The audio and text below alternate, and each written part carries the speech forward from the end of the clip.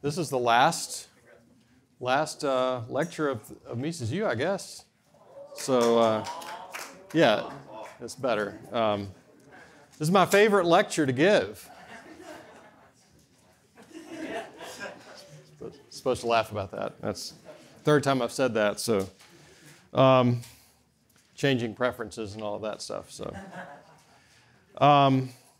But this really is a fun lecture, I think, for me at least, because it's kind of poking fun at my own profession, and I want to say straight off from the start. I think in past years when I've talked about this, I've conveyed inadvertently the impression that nobody should go to college, and that's not really what I'm going to argue here. I do have a few criticisms, maybe a lot of criticisms of the way higher education is done, and I hope to go through a few of those with you here. I'm going to mention a few sources, but I do, as with my other talks, I've got a QR code at the end, and that'll take you to a PDF of this presentation, as well as some sources that I think you might find helpful if you wanted to look into this further. But as you can see from the graph up here, higher education is one of those areas of the economy that we've seen rapidly rising prices faster than average, certainly, and people have felt this in higher tuition burdens. We've seen people struggling with student loans. The student loan aggregate amount seems to be rising and rising.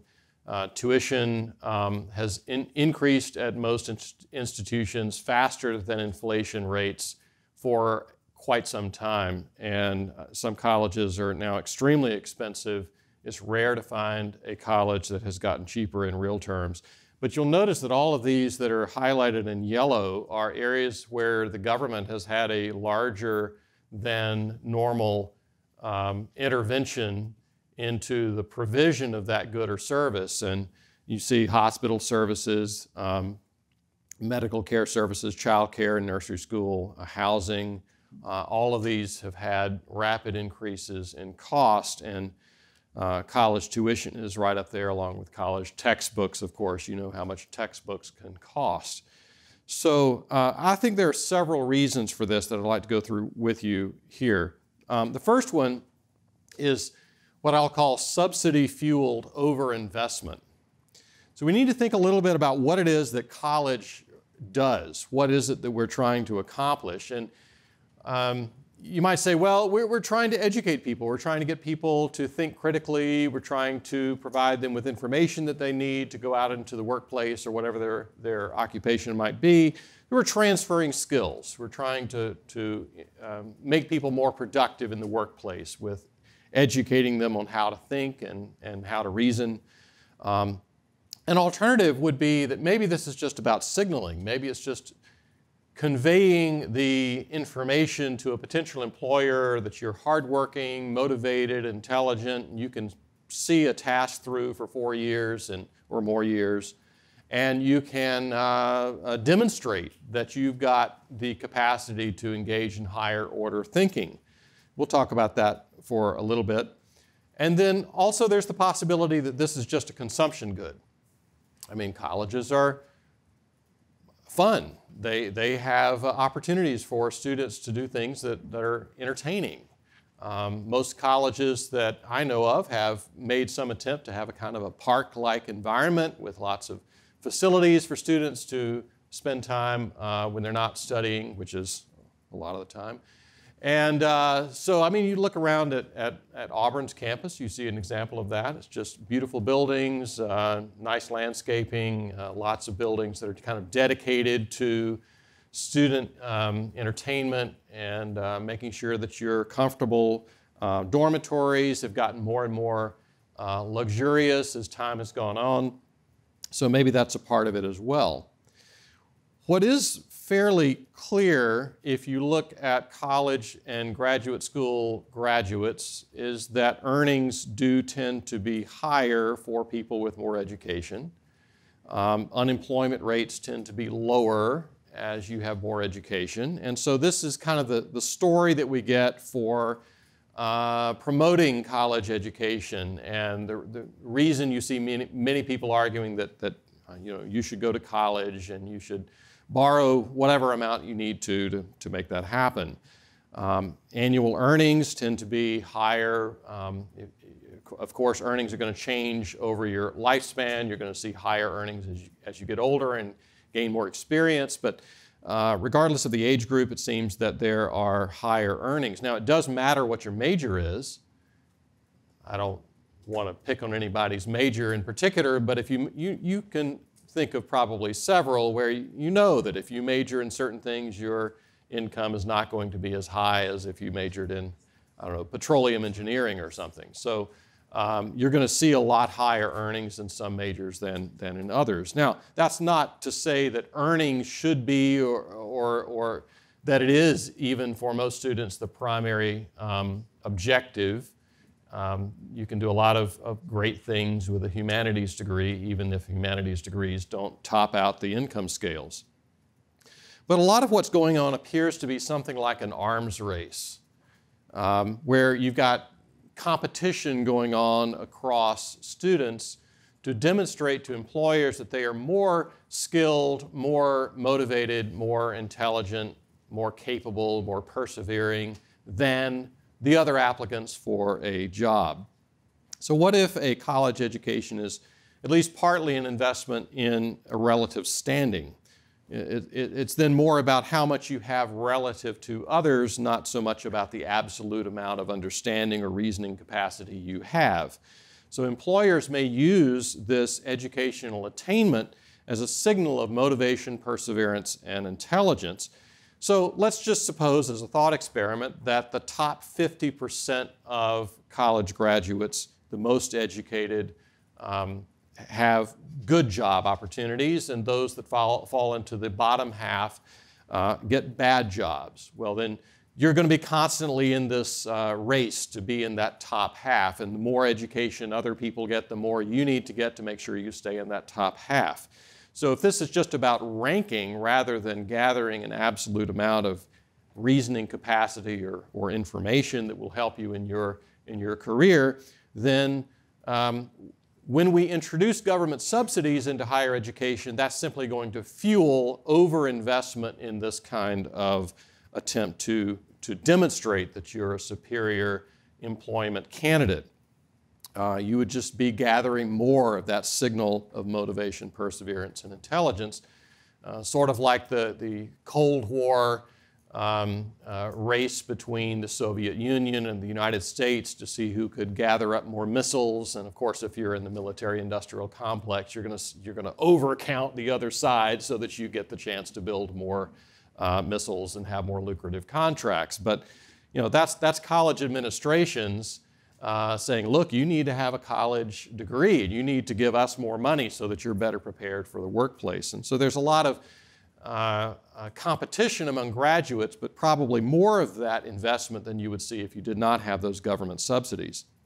So people are maybe foregoing preparatory strategies that would have prepared them well for their careers other than this formal degree granting process, so we get a kind of a credential inflation. Instead of something that's easily documented, like a college degree, you could be doing something else that maybe doesn't show up so well in a formal sheepskin that you get when you graduate, but you would have maybe a better opportunity to gather those skills. So formal education may still pay off for many people, and many of you, probably most of you, are engaged in formal education, but some people will be over-investing. They'll be investing more than it is really going to benefit if you count all of the cost, time and money, long-term student debt. Now, some majors will end up paying the same tuition, but end up with a lower return. And we know that some of those are characteristically, they're going to be humanities majors or something like that, where it's very interesting stuff and valuable, and I think that you can do a lot with those majors if you apply yourselves, but it's sometimes difficult to find a higher paying job in those fields. Nothing against those. But there is also an interesting phenomenon that if you drop out the week before you're scheduled to graduate, you don't get your degree, your diploma, before graduating. Your earnings capacity will be far lower than someone who stayed the extra week or the extra semester and finished the course and got your degree. That's something known as the sheepskin effect. If you finish the entire if you did 3 years and dropped out, you would not be able to expect 3/4 of the job opportunities and earnings capacity as someone who had done all 4 years. So that's an indicator that there's something else going on besides acquisition of knowledge and skills and reasoning capacity, because otherwise you would expect, well, 3 years out of 4, you'd have 3/4 of what they intended for you to learn. But that's apparently not really the key. It's important to remember that there are some non-monetary payoffs to education. I know someone who went on to get a chemical engineering PhD and did not work in that field, but instead homeschooled her kids, did a fantastic job with it as far as I know, did wonderful things within her family, and the chemical engineering PhD was not really put to use as such, but that's nevertheless, going through the process of higher education probably did in some way make her a better teacher of her own children. Richard Vedder wrote a book, came out a couple of years ago, called Restoring the Promise. And it's a criticism of higher education and the way we conduct it today in the United States. This is a chart from that book that shows the education requirements of occupations held by college graduates. And so you can see here that about 52% of the occupations held by college graduates actually require a bachelor's degree. A little over a third require a high school diploma or less. And yet, the people in those jobs have 4-year degrees. And some require maybe only a 2-year degree, but you're doing this with a 4-year degree. So you've essentially over-invested, which is part of Vedder's point. Another way to look at this is these are the jobs requiring a college degree versus the number of college graduates. So we are producing a large number of college graduates without the demand in the workforce for college graduates. People are, again, somewhat over-investing in college education. And this is a comparison here that Vedder has between 1970 and 2010. So taxi drivers and chauffeurs in 1970 were very unlikely to have a college degree, a bachelor's degree or more. But by 2010, that had risen to 15%. You really need a 4-year degree to drive a taxi. Shipping and receiving clerks, similar increases. Salesmen and sales clerks in the retail trade, now almost a fourth of those have a 4-year degree. In 1970, it would have been 5%. These are really remarkable to see people who are in these jobs that have these. Now, maybe these are stepping stones to something else, and maybe 5, 10 years from now, they won't be working as a retail clerk anymore. They will be moving on to something that does require a 4-year degree. So this is not really looking at the time trajectory of a person's career, but it does, I think, indicate something, especially if you're comparing this to some years ago. Now, those of you that have seen this talk before may recognize this diagram. I've modified it a little bit this year, but I would ask you to think of higher education as at least in part, a kind of filter, where you've got people in the general population who would like to demonstrate that they have certain characteristics to a potential employer. They'd like to demonstrate that they are motivated, persevering, and intelligent. How do you do that? You can go to the employer and say, hey, I'm motivated, persevering, and intelligent, but the employer may not believe that without some evidence that you are, in fact, in possession of those characteristics. So how do you prove this? Well, you go through some kind of filter. You pay and you take some time and you go through this process. And you demonstrate that you're motivated, persevering, and intelligent, because only people who are motivated, persevering, and intelligent make it through that filter. Anyone else can't make it through the filter if the filter is a good filter and doesn't have holes in it, which it now does. But so if you pass that, then you have certified yourself, or you have had the college or university certify you as having those desirable characteristics.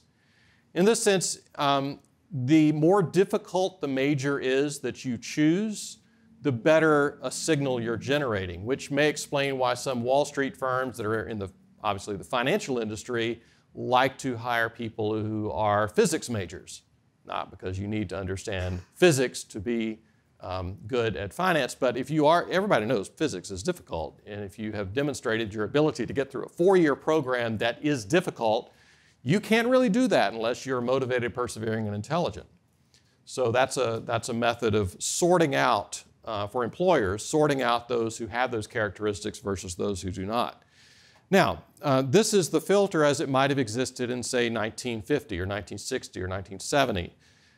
You have a lot of people that bypass the filter and just say, well, I'm not going to spend the money, and I'm not going to take the time to do this. I'm going to go into the workforce, demonstrate my abilities in some other way, and I'm not going to be certified, but maybe I'm still motivated, persevering, and intelligent, and I'll communicate that to employers in some other way. You know, I think of my grandfather who made it through 8th grade, and that was it. He quit school after that and did not go any further. He did quite well in life, but he was an extremely hard worker and had to demonstrate his abilities by simply doing the job well and proving himself in that way. That was a lot more common in his time than it would be today, but nevertheless, he just avoided the filter completely. Now, if you take taxpayer dollars from the general population and you pour those dollars into higher education and subsidize people going through this filter, you're going to encourage people to put themselves through this process who otherwise would have chosen some other means of demonstrating their abilities. And so we now have institutions, colleges and universities, that look at every person in the population as a person who's carrying around a little backpack of government money. And the only way to get that government money is to admit that person into the institution, pluck that money off of that person's back for the next 4 years, keep them in the school, we want to have retention, and then graduate this individual after having collected whatever grants, loans, etc., that we can glean from this individual. So that tends to make the filter a little less effective, because then the college or university is very tempted to gather more of those subsidies by bringing in more students. And you get a lot more people who are certified as being motivated, persevering, and intelligent, but the filter may not be the same as it once was. Colleges expand and produce a lot more graduates, some of whom are in possession of those characteristics, others are not. Some people still bypass the filter, so they fall into that lower population there of people who are not certified but are motivated, persevering, and intelligent, and others who don't have those characteristics at all. So Brian Kaplan, who's wrote a book called The Case Against Education, has said that since the status quo is supported by hundreds of billions of dollars of subsidies, we're probably underusing alternative certification methods like apprenticeships, testing, boot camps, Mises University. He didn't say that.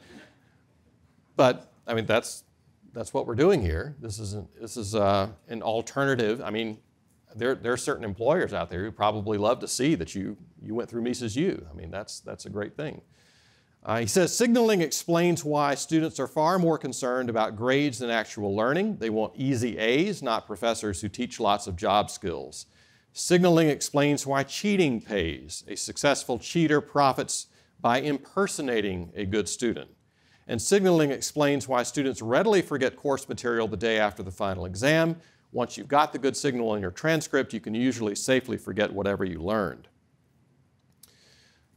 This brings me to, I would say, a growing problem in higher ed, which is plagiarism. You have administrators who are incentivized to keep enrollments up, especially given the declining population of 18 to 22-year-olds, which I'll talk about in a minute.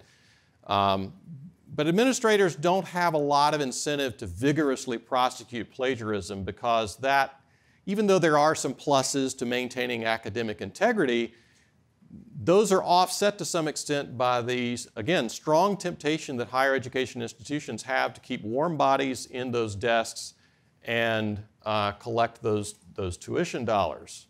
So that means that they want to maintain the reputation of having integrity, but when it comes down to it, do you really want to see that student exit the campus and take all of the remaining dollars with them? And I would say that there's some technological challenges that we're struggling with now as well. We get a lot more online classes. Even residential schools will have a lot of their students taking online classes. They're in a dorm and they're on their computer taking a class online. Cheating in that framework, in that environment, is lower cost because of the nature of the interaction between students and faculty. And AI, as you probably know, is making that problem even worse. Faculty, on their side, have not a lot of incentives to try to follow all of the bureaucratic procedures to try to prosecute a case of academic dishonesty. If they do, it's because they really do feel kind of internally compelled to maintain academic integrity. But it's almost like in some cases, the deck is kind of stacked against them. They really you want to spend hours dealing with this case and the appeal and the unpleasantness and the back and forth with it's not pleasant. And so there's a temptation on the part of a lot of faculty to just turn a blind eye to it and let it slide. I'm one of those people that's just kind of motivated internally to just try to root it out because it's personally kind of offensive to my sense of justice. But it's nevertheless, even there, I'm probably pursuing lower level sentences, if you want to think of it that way, than I could because I know that I'm not going to get as much blowback from administration or faculty or students if I it's sort of like the sheriff's deputy that pulls you over for going 80 in a 55 and writes you a ticket for going 65 in a 55. Sort of buying off your some of that unpleasantness that might result from taking it all the way to the limit that would be possible. The AI challenge is serious, especially for schools that have a large online component. Wofford College, where I teach, does not have an online program at all. We don't have anything like that. It's increasingly unusual to see that. So I asked ChatGPT, does ChatGPT make cheating on college essays easier? And so this is the response I got from ChatGPT, which sort of fessed up and said, well, yes. It can generate content, paraphrase, provide some research assistance that could be easily misused. And it's frankly difficult to prove that this is what's going on with an essay, although I'm 90% sure when it happens that that's what's going on. It's difficult to make a case that will easily stick, and that just adds to this problem of trying to maintain academic integrity. Grade inflation. So we have seen some things change in the way faculties are structured. We see a lot of part-time instructors, adjunct instructors, and the motivations for these faculty tends to be different. This is probably increased grade inflation because if you've got an instructor who's on a short-term renewable contract, that person doesn't have the kind of job security where they can downplay the priority that they're putting on student feedback and student evaluations. Student evaluations are quite important to someone who might be moving on back onto the job market in a year. And they really have to think, well, I don't want to be applying for a new teaching position and my students just ripped into me because I gave out a lot of C's and D's in my class. So I want to make sure my students are really happy, and the way to do that is to make sure that I kind of buy those good teaching evaluations with good grades. One study from 2022 that I've got in my source list online says that the increase in graduation rates over the last 30 years has been due to grade inflation. We're not handing out as many D's and F's. We're passing students who previously would have probably failed. So this is a good example of that. The red line on this chart is the percentage of A's granted to students, and this is starting in 1940 up through about 2012 or so. You can see in the late 1960s and 1970s, there was a pretty strong increase, and this too is a function of government intervention in higher education, I would say, because there are thresholds. You have to maintain this particular GPA to continue to qualify for those government dollars, and because tuition is high, your continuing in school is dependent on those grades, and not just a grade of a D or a C, but you have to maintain for some scholarships a grade that's maybe an A or B average. And again, the high cost of college education means that students now are under much more pressure, and they will then in turn go to their professor and say, well, look, if I don't get a C in your class or a B in your class, then I'm gonna have to drop out because I'll lose my scholarship.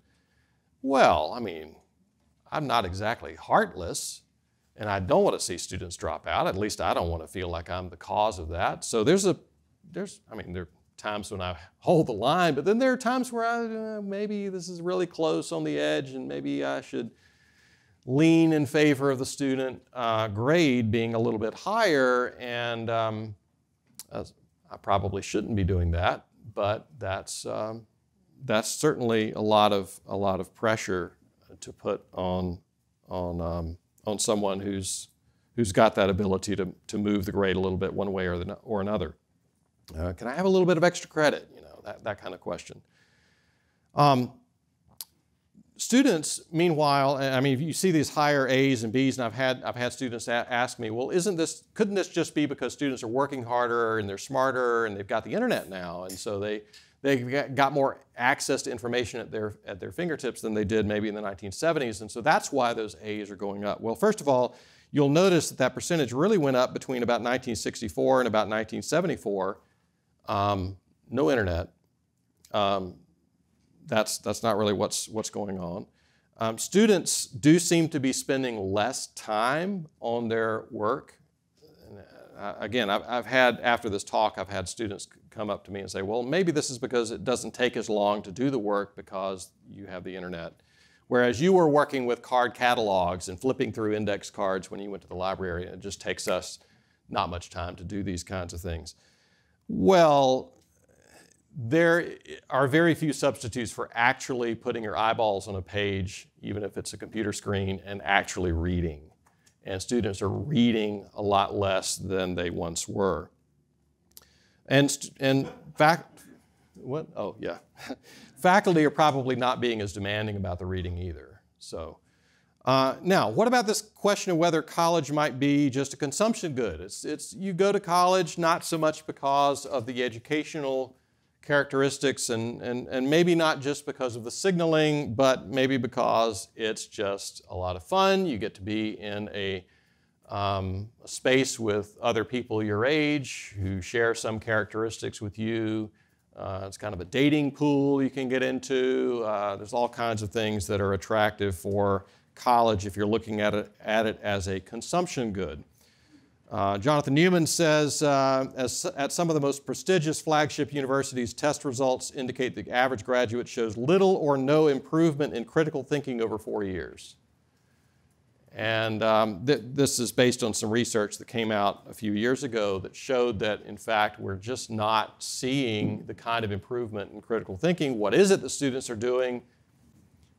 That's what they're doing.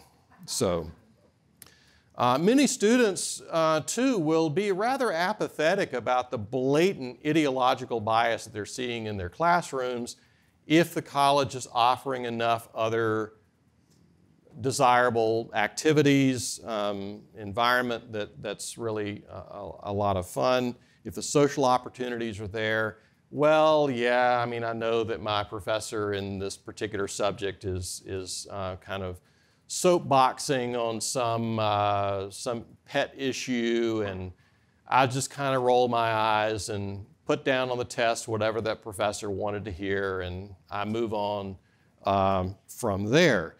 And then, too, students who are more interested in consumption and less interested in building up the signal that we talked about earlier, they may be choosing majors that are not too demanding as well. I'll pick on one of my alma maters.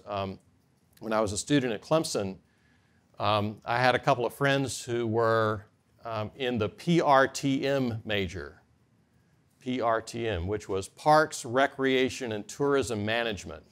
But we all said that it stood for Party Right Through May. So it was not a demanding major. I was talking to a younger relative of mine who's taking some kind of whitewater kayaking course at Clemson this fall. And I think, well, that sounds like a lot of fun. Not sure how it'll help with the with the career, but then it's fun. So, and then there are courses like this that might be kind of thinly disguised entertainment opportunities. Sorry for that flub. Entertainment opportunities that can be taken for credit. And so if you got more of these taxpayer dollars flowing into higher education, this may allow students to enjoy that subsidized consumption. The second crisis I wanted to mention here is the enrollment cliff. This won't take very long because I can show you in a couple of graphs. Look, we've had a declining birth rate in the U.S. for some time, but especially with the 08-09 recession, birth rates dropped precipitously. All right, well, if you were born in 2008, at what year would you be 18 years old? 2026, okay?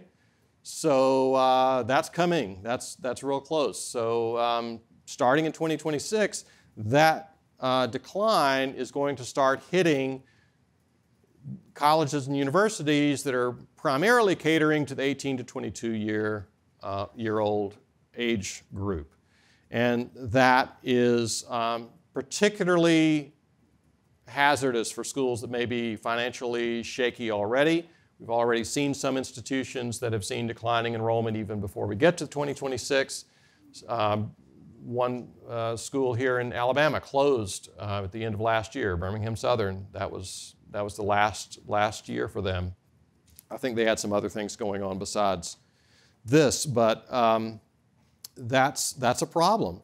This is something that's called a population pyramid. It's not very pyramid shaped, but you can see the different age groups here, and obviously a lot of baby boomers. You see that it does adopt more of a pyramid shape toward the top because mortality gets us all in the end.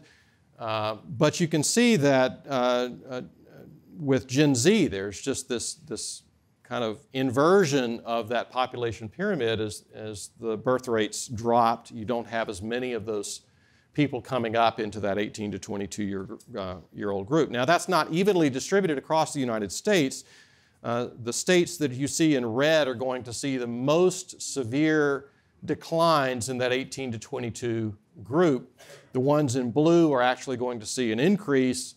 I'm in South Carolina, so I'm very happy about that, but there are other places where the red is going to mean a bleeding of students in some places. The third thing I'll mention, and I don't have much time left here, but I'll mention rising tuition. You know about this because many of you have seen this. We have a huge amount of student loan debt, $1.75 trillion as of this year.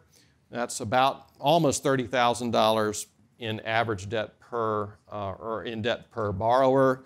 92% of that is federal, the rest is private. 60% of student loan debt is held by people who are in the top 40% of household income. Now that doesn't mean that student loan debt isn't burdensome. It may be much more burdensome for people in lower incomes, but we need not imagine that most student loan debt is being held by people who are lower income. That's not the case. There are a lot of people that went on to, say, law school or med school, and they stacked up hundreds of thousands of dollars of student loan debt that they are paying off. This is largely because of federal intervention in student loans. So in 1965, we had the Higher Education Act, where the federal government guaranteed private bank loans and paid interest on those loans as long as the student was enrolled in school. So this is one of those reasons that you saw that big increase in enrollments in higher education after 1965. That also correlates, you may have noticed, with the increase in the number of A's that we saw with the great inflation slide. In 1993, we had the Student Loan Reform Act, which tied payments to discretionary income and wrote off any debt after 25 years of payment. In 2007, we revised those payments so that there would be a lower percentage of your discretionary income that would be required as repayment. And then in 2010, the Healthcare and Education Reconciliation Act, which nationalized the student loan process, put everything under the Department of Education, and student loans responded by doubling over the next 13 years, which is where we're at today. Now, as all of this federal money is flowing into higher education, it's tempting to think that, well, this is probably helping students, right? I mean, at least we're getting something out of this in terms of people getting a better college education at a more affordable cost. And yet, what we have seen is that as government has poured money into education, tuition has increased. And some studies show that it's almost lockstep. Does this really help students, or does it just put more money into the hands of college administrators, faculty, staff, et cetera, that are seeing these increases in funds? This is the ratio of average tuition and required fees for all four-year degree granting institutions to median household income. That is kind of an affordability index. If you look at median household income, what's the ratio of average tuition to household income? And that has gone up and up almost without stopping for the last 50 years. The Bennett hypothesis says that increases in financial aid will translate simply into increased tuition, so that at the end of the day, the students are not left any better off. Classic, I mean, we've seen this with medical care and a lot of other things. You shovel more money into it. Does this really make that service more affordable or not? And multiple studies have shown this. Here's one. Again, you can find the sources in my end slide, but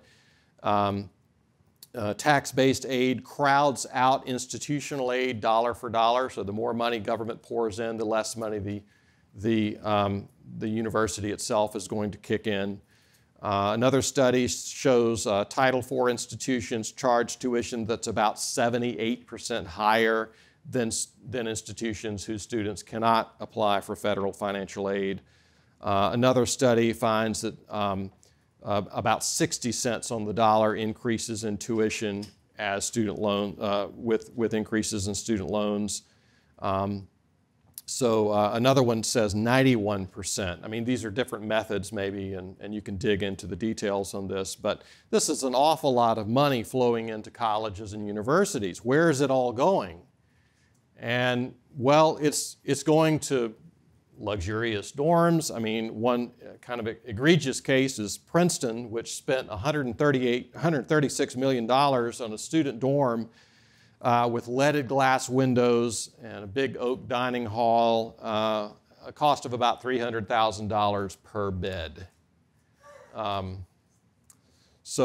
NYU provided about $90 million in loans, many of them forgivable loans to administrators and faculty, lavish perks for senior higher ed administrators, and we just get an increase in the number of administrators. I'm very happy to have some people to help me with various tasks that I have to do in the course of my work, but it's probably also the case that many of these administrators are not really all that necessary, but of course once you get a new office on campus that has a particular mission, you get what you get with any kind of bureaucracy. You get the tendency for that bureaucracy to try to feed itself with increasing the scope of their mission, hiring more people, trying to find things that will not only justify their existence but also expand their authority. And this has been seen in multiple levels of higher education.